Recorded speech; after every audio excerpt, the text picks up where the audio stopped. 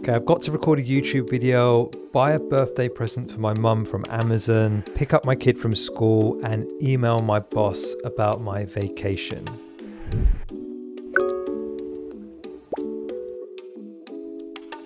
That's sick. You know when you think of a task and then you forget it like 10 seconds later? Well, Superlist fixes that with its clever AI listening feature. But is it just a gimmick, or is there more depth behind this app? Welcome back to the Feel Productive channel. My name's Ez. Let's get into it. Superlist is a modern to-do list app built by the same team that created Wunderlist, so you know it's got pedigree. It combines a beautifully minimal interface with some seriously smart AI features. You can capture tasks by just talking, or even pull them straight from your meetings, and it works seamlessly across mobile, desktop, and web. And it's built for both solo productivity and for team collaboration. Think of it like a next-gen Todoist, but cleaner, faster, and way more intuitive. So the AI features really do make this app stand out over and above the competition. You can press the talk button and just tell the AI all of the things you need to get done. And as you saw from the intro, it works really, really well. It doesn't just take what you say verbatim, it actually summarizes things in a much more concise manner. You can also record meeting summaries on the Mac app, which is basically just as simple and does a great job in listening to both virtual and face-to-face meetings, and captures and summarizes things just like ChatGPT would. There's also one more really cool AI feature I'll get into in just a minute.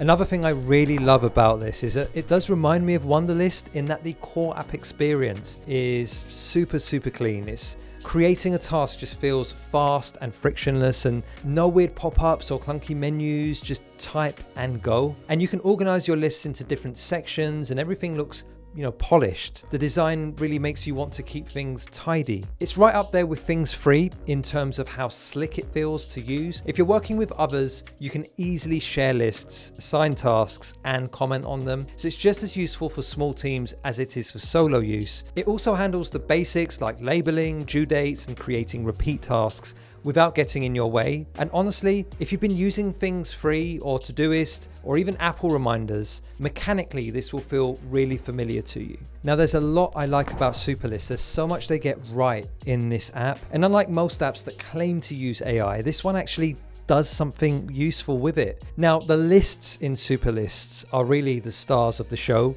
because within a list you can actually create more than just to-dos. You can also create like a block-based notepad, and the options you get for formatting are actually really good. I'm really impressed by the options that you have and the fact that you can keep most of your day-to-day activity just within Superlist. And you can also create sublists within lists that just keep going and going and going, and just creating sublists within more sublists. So it can get as complicated or as simple as you'd like it to be. Basically, a list is just a blank canvas for ideas, and you can make it as useful as you want it to be.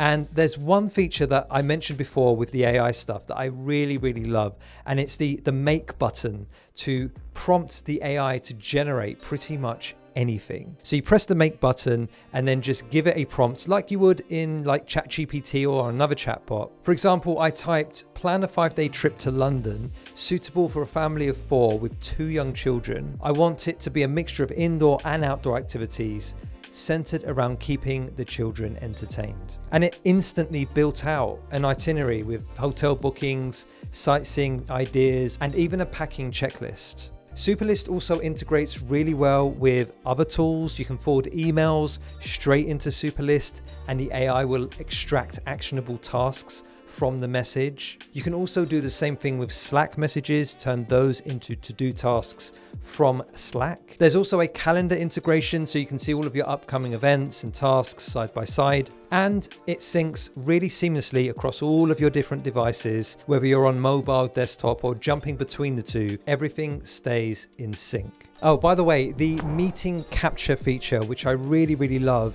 is only on the Mac at the moment. You can't do that on your phone, but it is very good. When you start recording a meeting, you can then prompt the AI as it's recording to say things like, I zoned out, can you please recap the last 3 minutes? and all these other kind of cool prompts whilst you're recording to get you up to speed, which I think you'll find useful if you're in a lot of meetings and sometimes you do zone out or you can't remember what the last question was. There are definitely lots of cool features that are geared towards professionals who are in meetings all day. Big thanks to Superlist for sponsoring this video. As always, they haven't seen it before upload and had zero say in what I say. All opinions are entirely my own. By the way, if you're enjoying this video so far, please do give it a thumbs up and subscribe for more tech and productivity content. I know you want to.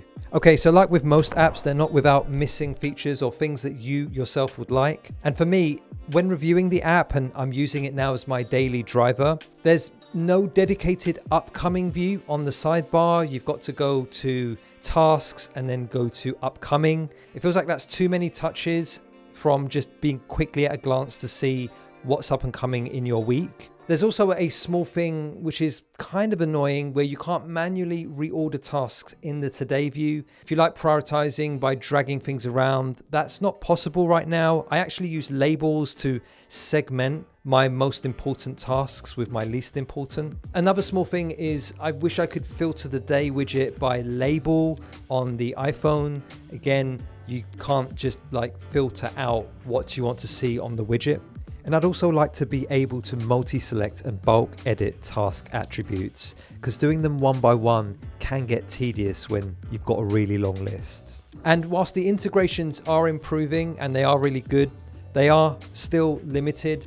You got calendar and email integration, but that's with Google Calendar and with Gmail, not with any other type of email or calendar provider. And if you're planning to use AI meeting summaries a lot, there's a cap on the Pro tier where you're limited to 30 meeting notes per month, up to 15 hours in total. So that's probably fine for most people, but if you're in back-to-back meetings every day, you might need to upgrade to the higher plan and it can get quite expensive.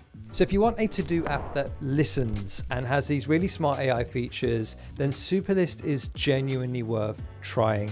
It's one of the few apps that blends these smart features with clean, distraction-free design without overwhelming you with complexity. I'd say it's perfect for creatives, remote workers, and productivity nerds like me who want something more intuitive than Notion, more modern than Todoist or Apple Reminders, but still with the same great user experience that Things Free offers. Right now, Superlist is free to use with a Pro tier that gives you access to all of the AI features and a few other smart features. And honestly, for most people, the free version is more than enough to get started as just a basic to-do app.